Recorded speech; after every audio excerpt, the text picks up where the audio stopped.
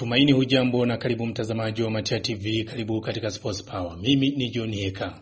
Leo Sports Power Matia TV na kupeleka moja kwa moja kunako kirungu ambacho kinapita kunako ligi kuu Tanzania Bara kwa timu kadhaa.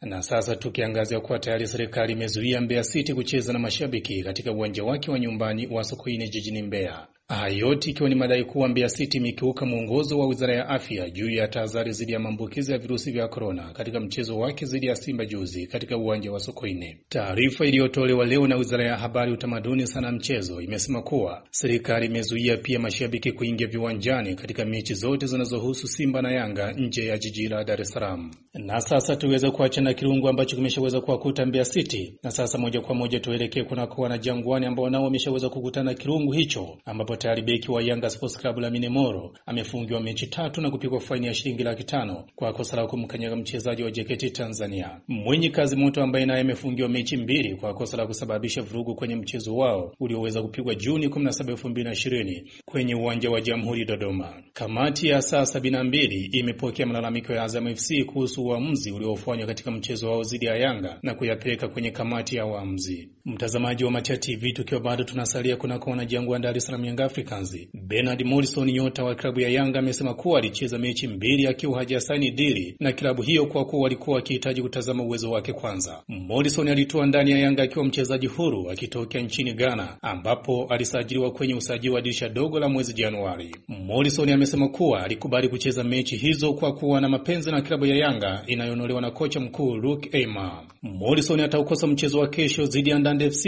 utakaochezwa uwanja wa Taifa kwa kuwa atatumikia adhabu ya kufungiwa mechi 2 kwa kosa la kumpiga kiwiko mchezaji wa Tanzania Prisons. Akiwa amecheza mechi 11, Morrison ametupia jumla ya mabao 3 na ana pasi 3 za mabao ndani ya Yanga kwenye ligi kuu Tanzania Bara. Mtazamaji wa Matia TV, na sasa tuweze kumalizia kunako ligi kuu Tanzania Bara kwa kuangazia wekundu wa Msimbazi Simba, ambapo mabingwa watetezi wa Simba wameanza kuivutia kasi klabu ya Tanzania Prisons kwa kufanya mazoezi kwa ajili ya mchezo wao utakaopigwa Juni 28 uwanja wa Sokoine jijini Mbeya. Simba iliyo chini ya kocha mkuu Steven Van der Blok itashuka uwanja ikiwa na kumbukumbu ya kushinda mabao 2-0 yaliyojazwa kimya na John Rafael Boko kwenye mchezo wao dhidi ya Mbeya City. Wapinzani wao Tanzania Prisons wataingia uwanjani wakiwa na kumbukumbu ya kulazimisha sare ya kufungana mabao 2-2 na JKT Tanzania kwenye mchezo wao ulioweza kuchezwa katika uwanja wa Sokoine. Tanzania Prisons ikiwa chini ya kocha mkuu Adolf Richard, hesabu zake kubwa ni kumaliza ligi ikiwa ndani ya 10 bora msimu huu wa 2019-2020. Simba inahitaji pointi 3 tu ili kutangazwa rasmi kwa mabingwa wa ligi kuu Tanzania Bara, ambapo wanahitaji kuutwaa ubingwa wakiwa na mechi nyingine mkononi. Mchezo wao uliopita uwanja wa Uhuru, Simba ilitosha na nguvu ya bila kufungana na Tanzania Prisons, hivyo kazi itakuwa kubwa pale watakapokutana tena ndani ya uwanja.